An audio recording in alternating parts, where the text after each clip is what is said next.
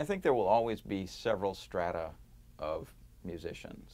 You know, the sort of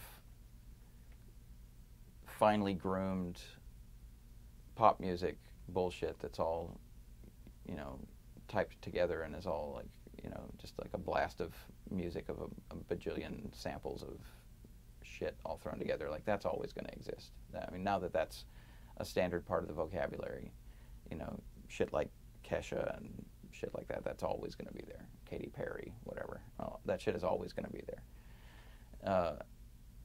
And that shit will always be made on computers, and so it doesn't concern me that that shit is all going to disappear in the future when the computer paradigm changes and those masters are no longer usable.